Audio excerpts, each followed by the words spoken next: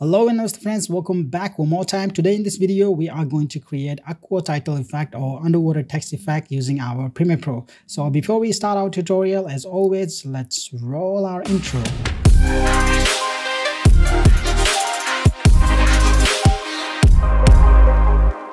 Okay, so here we are in our Premiere Pro and I already have a video clip of an ocean where we're gonna make our text sink inside. So let's add a text or logo here. So I'm going to select this type tool and of course you can press T on your keyboard to enable the type tool. So I'm going to type here title, and of course I'm going to resize this like so, and I'm going to give a little bit of rotation. It feels natural.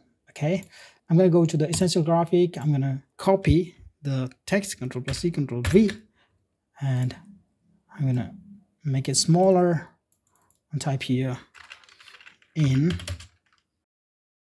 And also I'm going to add a logo. So here we have a Premiere Pro logo. So I'm going to drag and drop this logo in the essential graphic with our text. So here we have our logo added. So I'm going to select this logo.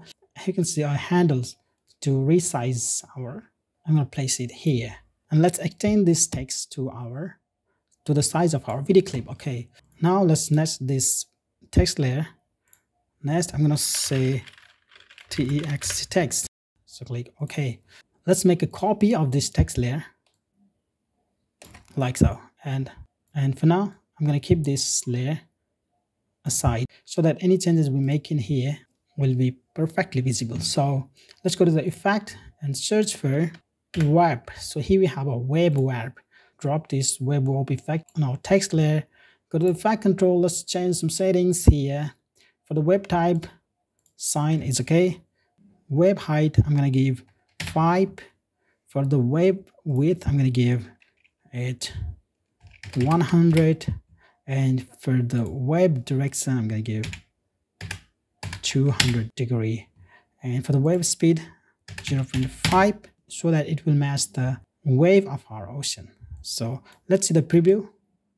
Wow, that looks great. So let's go to the effect again and search for blur. So here we have a Gaussian blur effect. So drag and drop this Gaussian blur to our text layer. Go to the effect control and change the blurriness to just 20%.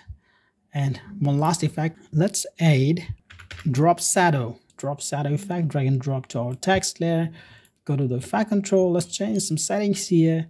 So in the drop shadow, I'm going to give the opacity to 100%, and for the distance 30, and for the softness I'm going to give 28, or 30 is also fine. Now change the opacity to 40% and blending mode to overlay. Voila, that looks great. So it already started looking realistic, like you can see.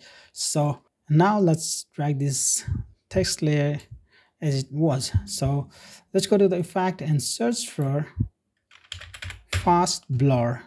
Yep. If I change this blurriness to 100%, here you can see. And of course, please don't forget to change this blending mode to overlay, and boom. If I make this layer on and off, you can see it's very subtle. It just creates the ambient around the text. So that's it, guys. This is how you can create a realistic looking Aqua title. Thank you for watching, guys. Please do like if you like this tutorial. Please do comment what you like and don't like about this video. Thank you for watching again. See you in the next video.